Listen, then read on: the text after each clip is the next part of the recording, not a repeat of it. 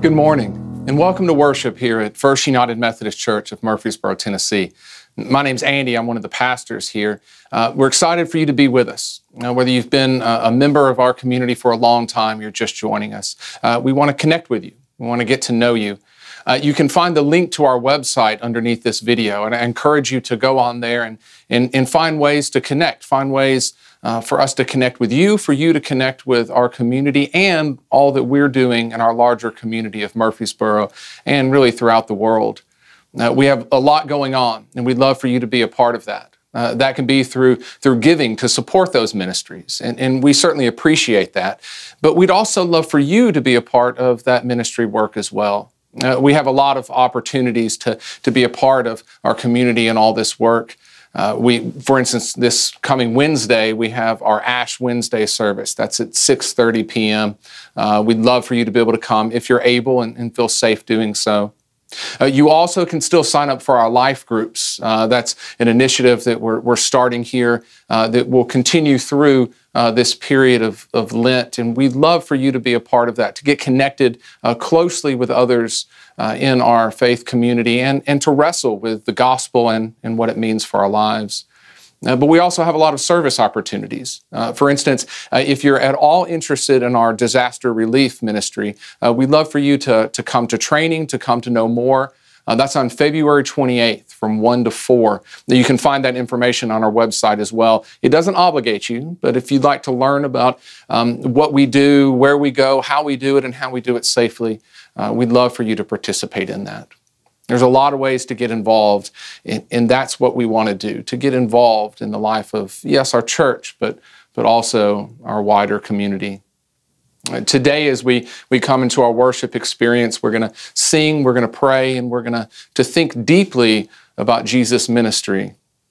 Reverend Drew is going to talk to us today about Jesus in Nazareth. When Jesus began his ministry, Jesus defined that ministry and his work through a passage from Isaiah. And his former friends from Nazareth didn't take kindly to that definition, what Jesus said he was about. And we're going to start to wrestle with what that means for us. How do we react to Jesus' own definition of his ministry? And what does that mean for us as we go forward? I'm glad you're here with us, and I'm looking forward to worshiping with you. Please prepare your hearts and minds as we come together to praise God.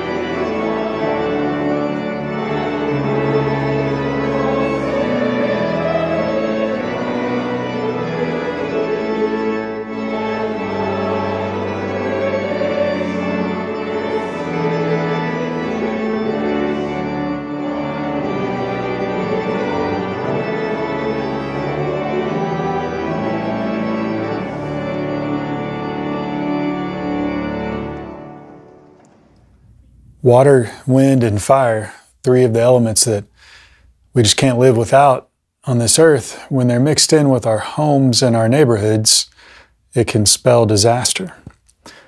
Disasters come in all sorts of shapes and sizes, from big hurricanes to tornadoes, straight line winds, floods, and fire. A lot of things can happen in a short amount of time that can really upend someone's living situation. We have a disaster relief team here at First Methodist Church, and our goal is to go in after first responders assure us everything is safe. We go in to help provide that first step towards recovery, that first step of hope that things will return to the way they once were. You see, in the middle of a disaster, people's homes are destroyed, their personal belongings are scattered or completely unrecognizable with damage. Their lives are upended, and it's hard to see through the dust, the dirt, the mud, the tree limbs. It's hard to see where things are going to get better. In a short amount of time, a disaster relief team can come in, remove debris, remove trees, take that first step and give a homeowner hope that things will return, that things will get better. We need more people for our disaster relief teams. It takes a variety of skills to effectively run a disaster relief team. We need people to operate chainsaws and bobcats. We need people to scoop with shovels and haul with wheelbarrows. We need people to drag limbs. We need people to work with the logistics of the thing, the travel, the lodging, the food. We need people to just sit with homeowners, console them, talk to them, listen to them, and give them hope. We need a whole variety of people. We're going to host a training on February 28th. It's a Sunday at 1 p.m. here at the church. You can sign up online at fumcm.org and under the events tab. Sign up for that training. It's an UMCOR certified training that will teach you about safety, protocols with local authorities, that kind of stuff. You'll get an early response team badge from UMCOR, the United Methodist Committee on Relief. And you'll be ready, in a sense, to go out on these trips and make a difference in people's lives. And that's what we want to do. We want to provide hope in the middle of a desperate situation. As we come together for our time of prayer, we of course want to continue to remember all those who have been so deeply affected by this pandemic. Some are still sick now, some are recovering, and perhaps a very long recovery, as we know. Some have had friends and family members who have been sick or had to quarantine, and many people have lost loved ones and are mourning in this period. And still others have had their daily lives, their livelihoods affected by losing jobs or the stress that comes along with all of this. And of course, we have all of our medical professionals and our first responders who are working so hard to take care of us all. If you would bow with me as we go to God in prayer and remember all of this and all that we're doing. Our Father God, we thank you so much for all the blessings that you give us. We thank you for your love. We thank you for the peace that you give us. We thank you for the joy that you always try to burst out in our lives. Father, we ask that you continue to be with everyone in this period. Lord, be with those who have been affected by the pandemic. Be with those who have lost loved ones. Be with those who are sick or taking care of loved ones who are. Father, be with us all in our anxieties and our fears. Yes, about the pandemic, but also about our political situation, about our social lives, about how we go through this time and create a new normal. Father, we ask that you bless us with wisdom and with knowledge.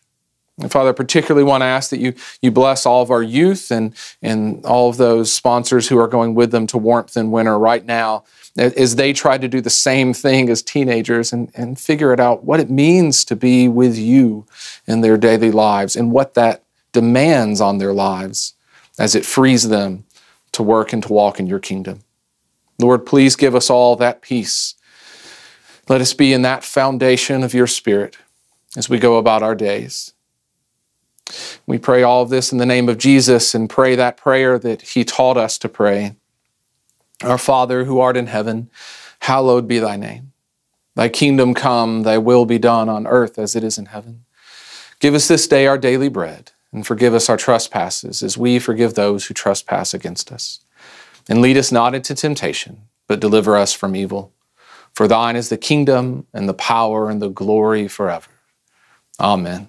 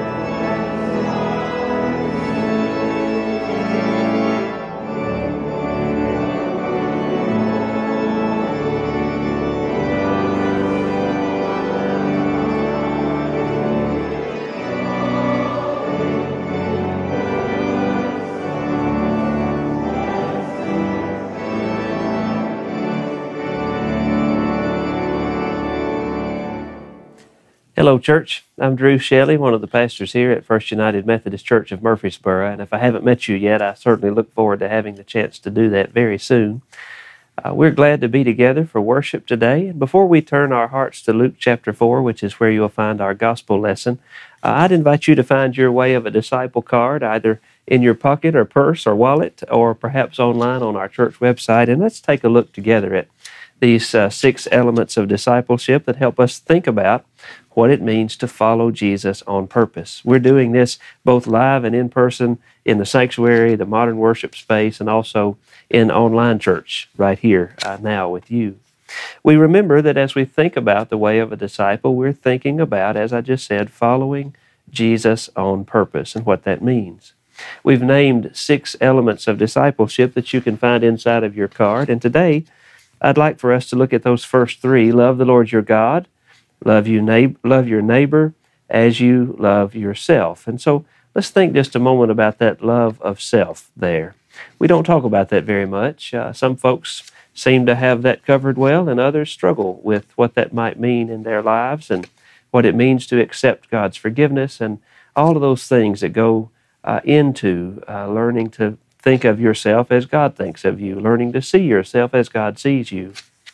For now, as we enter this Lenten season, I would invite you to think about creating some space during this Lenten season as we get ready for Easter to love yourself by spending time with God, not because we need an extra thing to do, but because it's a way for us to allow God to speak to our hearts, to prepare us for that journey of Holy Week and ultimately Easter.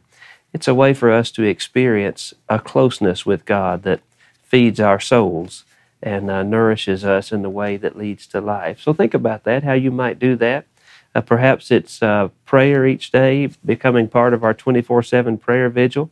Perhaps it is fasting in some way, leaving something behind so that you can focus specifically on God, being in God's presence, and letting God speak to you about what God feels about you, how much you are loved, how thankful God is to know you, all those things that we find in Scripture. If you need some help with that, call one of us up here at the church, or a friend, or someone you trust and know who's on this journey with Jesus, and let's talk together about how we might do this.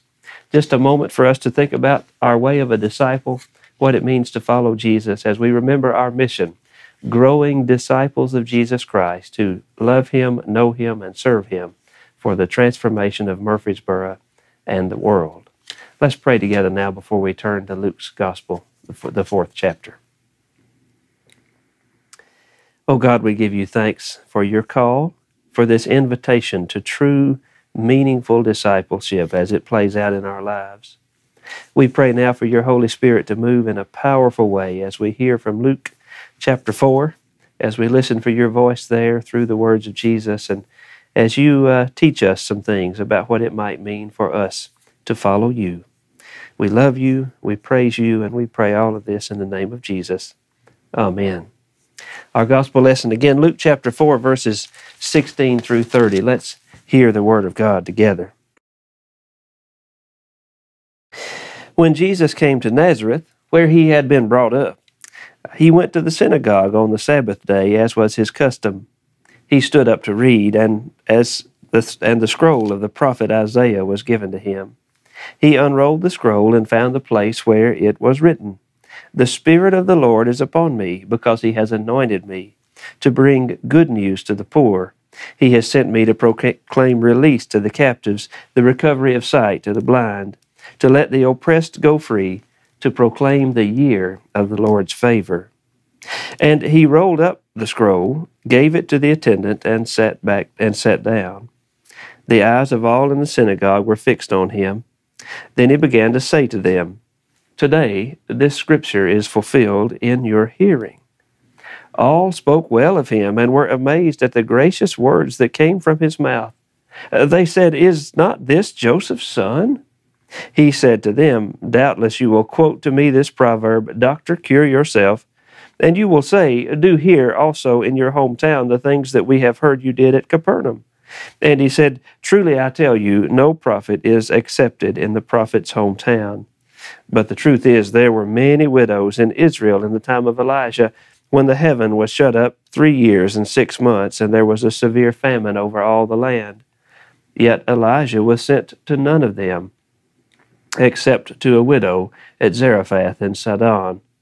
There were also many lepers in Israel in the time of the prophet Elijah, and none of them was cleansed except Naaman the Syrian. When they heard this, all in the synagogue were filled with rage. They got up, drove him out of the town, and led him to the brow of the hill on which their town was built, so that they might hurl him off the cliff. But he passed through the midst of them and went on his way. This is the word of God for the people of God. Thanks be to God.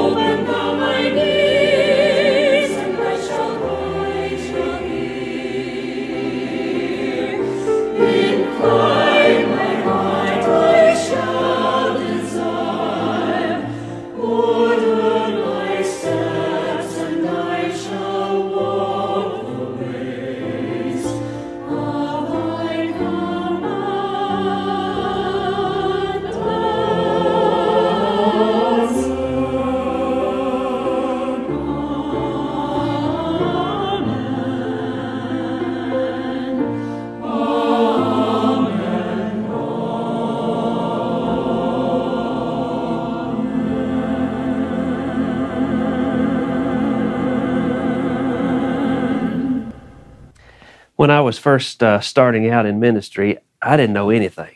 I mean anything. Except that if you loved people and took care of them, they'd at least listen to what you had to say about Jesus, even if they didn't do anything with it. So I worked at it in that way, and over time, folks started to feel comfortable talking to me as their pastor. I especially remember the day a 65-year-old woman came to see me. Phyllis was really struggling with friendships in her life. I felt so ill-equipped to talk with her, but she really just wanted her pastor to pray with her, which I could do. The more we talked, the more I realized she was working through what I thought of as that preschool deal. You know, when you have one best friend and you get jealous if anybody else talks to her. That's my best friend. You feel betrayed if anybody else plays with her. You get angry if somebody sits with her at lunch. Y'all know how this stuff works. It changes a bit as you go through grade school and into high school and even adulthood. It's always tough. It just looks different at different times of life. Our little Annabelle at 4 years old is dealing with it right now. I suggested to her that she might have 2 or 3 best friends, or maybe just have a bunch of really good friends and let go of the superlatives. She said, "No, I just won't have any." This woman I mentioned had a lifelong pattern of delighting in new friendships and then latching on so tightly with such force that she drove people away. A few months of joyful shopping and eating together, doing church things together and getting families together, why, all of that would go off the rails just as soon as she heard that my new best friend did something with somebody else. I talked to a wise older pastor about it. I said, "Hey, I've got preschool in here." He said, "No, you don't. No, you don't. You have one of the fundamental struggles of human life. If you'll watch, you'll see that same dynamic wreak havoc all over the place." Now, y'all have heard me talk about living life with an open hand toward God and all of humanity. You're probably sick of hearing me talk about it, but this was the first time I actually saw it playing out. This woman had 65 years of practice choking the life out of every relationship she had, primarily because she was afraid to share the gift of love she was enjoying. She was terrified at a deep level that there wasn't enough to go around. Rewind 2,000 years to the synagogue at Nazareth. Jesus is at church. It's time for the scripture reading, which included a little preaching. He unfurls that scroll, translates on the fly from Hebrew to Aramaic, pulls together a little Isaiah 61 and some Isaiah 58. "The Spirit of the Lord is upon me because He has anointed me to bring good news to the poor. He has sent me to proclaim release to the captives and recovery of sight to the blind, to let the oppressed go free, to proclaim the year of the Lord's favor." This is the word of God for the people of God. Thanks be to God. He takes the place of teacher and says, "This has been fulfilled in your hearing today." Luke tells us that the church is so happy. "This is our boy," they say. "What a sermon. He must really be a prophet. Look over there. That's where his family sits. They always sit right there. He went to Sunday school and youth group in the basement. He carved a notch in the back of that pew with his daddy's pocket knife. We're so proud. This is Joseph's son, the prophet. And you're here with us, Jesus. We've made a prophet. He is ours." Then there is a sudden shift in the story that is really hard to understand. It's like Jesus gets angry and gets on to them, and then they lose their minds and literally try to throw Jesus off a cliff. We have to dig a little to get at what has happened here. It seems like Jesus realizes their thoughts and their sense of owning Him.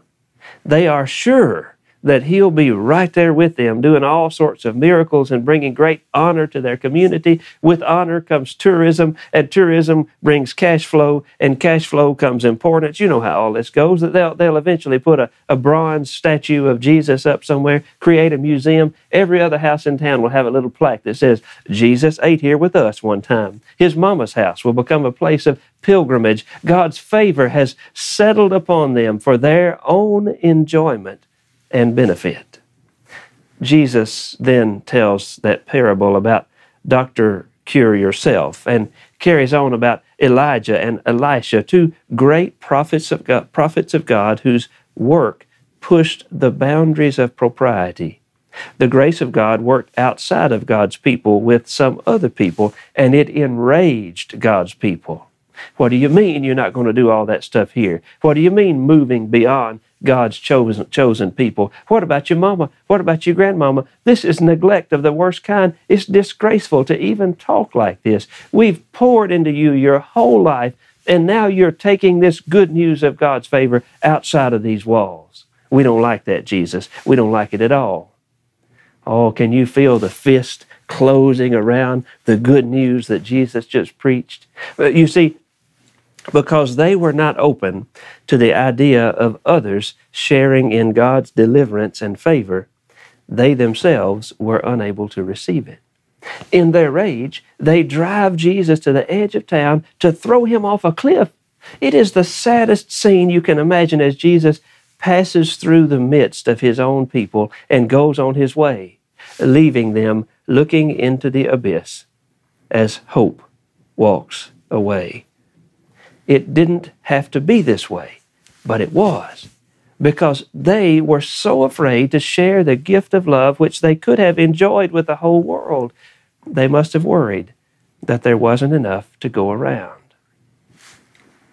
Now, let's look for a moment at Jesus preaching, because Luke uses this to set the stage for everything Jesus is about. We find right here in Luke 4 the definition of discipleship as we learn this good news and practice living it as Jesus did. The words from Isaiah are words of deliverance for the poor, the captive, the blind, and the oppressed. This is what it means to live the year of the Lord's favor. The words operate at many different levels, as we know, spiritual, mental, emotional, but the foundation here is practical. Jesus came to proclaim God's deliverance for the actual poor, the captive, the blind, and the oppressed. Now, the rest of us will certainly experience deliverance too as we learn and practice this good news among the actual poor, captive, blind, and oppressed. This is the good news we find in Jesus. The year of the Lord's favor, the opening announcement that God's kingdom is here among us, and this is its mission statement. When I read this, I close my eyes and I can see the Spirit of God setting the world free from all these shackles which have bound us forever in ways we don't even understand. He touches our eyes and they open like blind people seeing for the first time. Deliverance is poured out on the world, and nobody is checking the list to see if I'm on it, because everybody's on it. It is scandalous, and our discomfort at that scandal is the best measure of how tightly we're trying to keep it for ourselves. The floodgates of heaven open right there in Nazareth, and they will never be shut again. But God's people, like our friends at Nazareth, have many times tried to control the flow of this grace, this water, to steer it in our direction, to dam it up for our own provision, to make sure nobody is getting it who shouldn't be getting it. Every time we do this nonsense, we're like that woman who came to see me, Phyllis, choking the life out of every good thing we've ever had because we're terrified there isn't enough to go around. What do we do, sisters and brothers, when we get into this pattern again and again and again?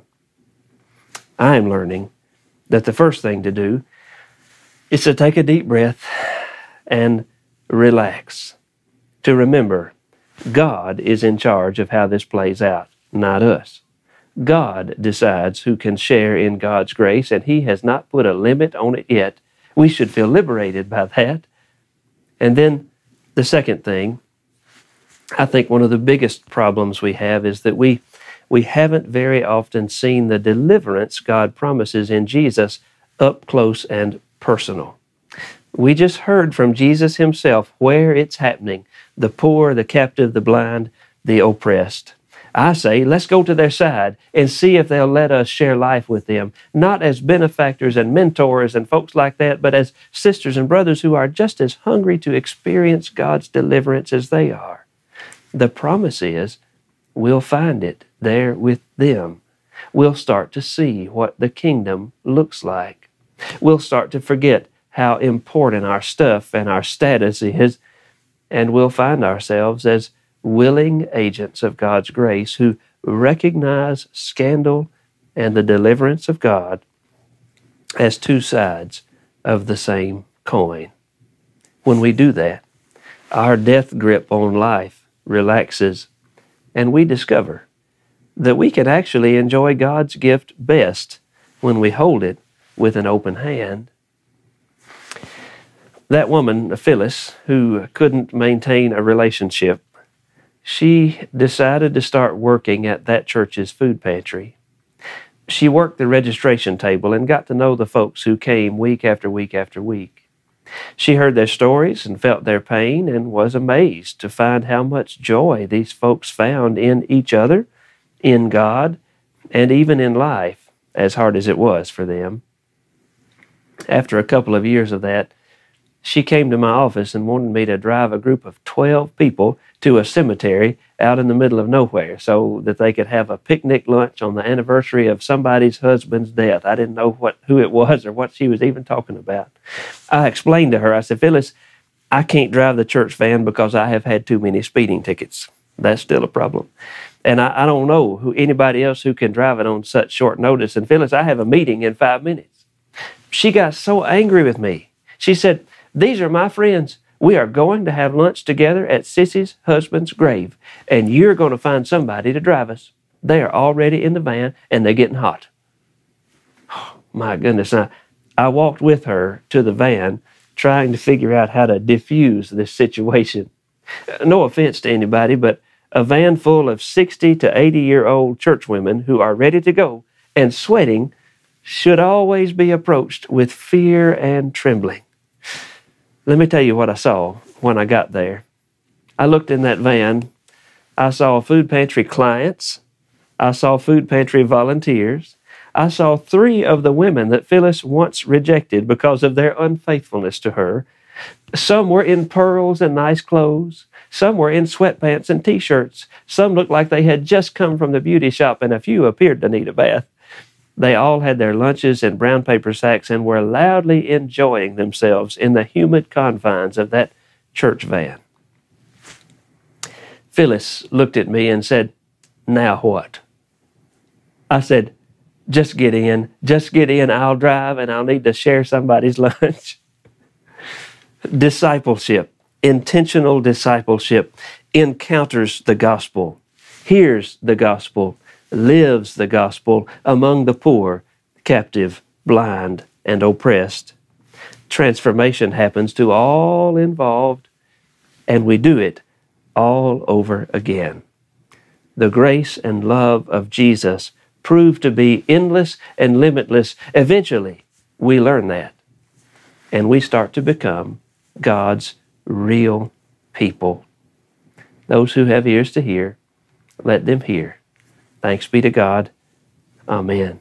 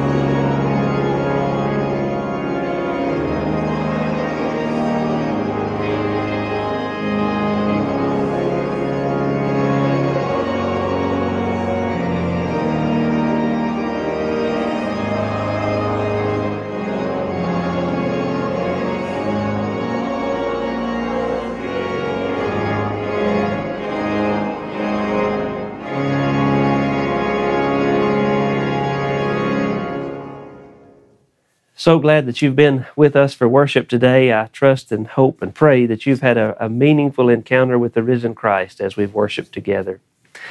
If you haven't yet signed up for life groups, we'd love for you to do that. There's still time. We have about 18 life groups coming online this week, the week that is ahead of us, the week of the 14th.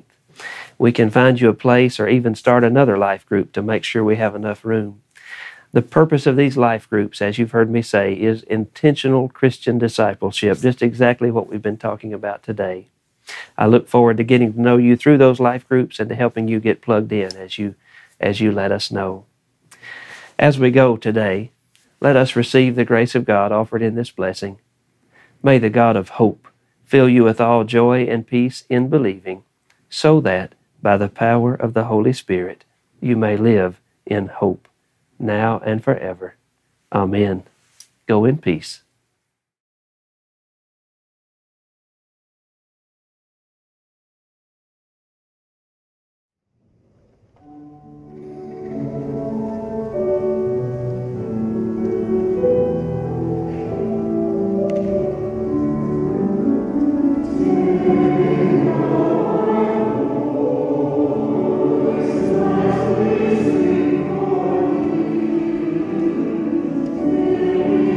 Thank you.